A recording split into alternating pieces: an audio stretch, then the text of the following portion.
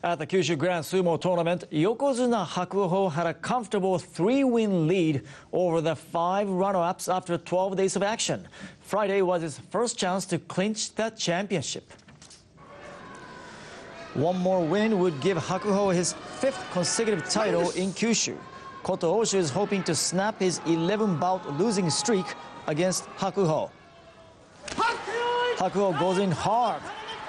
The Yokozuna keeps up the pressure, but Koto Oshu doesn't give in.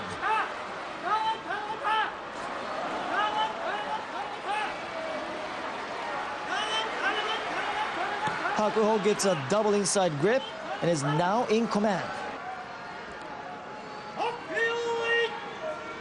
He skillfully ducks underneath Koto Oshu's armpit and hurls the Bulgarian to the clay, thereby becoming the Kyushu Basho champion.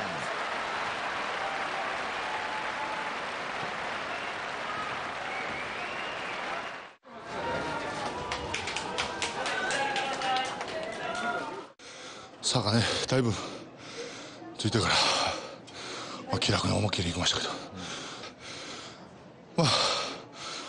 ね、場所前から優勝すればね、5年連続一応ね、目標がありましたから、それ達成に。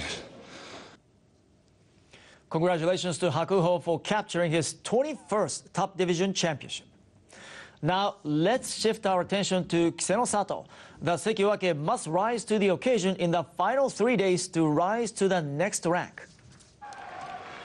To earn the promotion to Ozeki, Kiseno Sato has to win 2 of his 3 remaining bouts in Fukuoka. Today he faces a tough opponent in Baruto as the Estonian came out on top in their 5 most recent confrontations.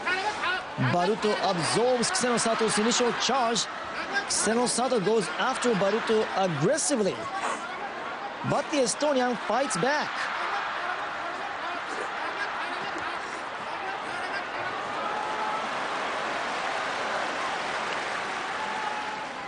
Baruto now turns the tables and drives Kiseno Sato back. Kiseno Sato resists, but is finally outmuscled. A costly defeat. The title race is over, but there is still a lot to watch in the Kyushu Basho.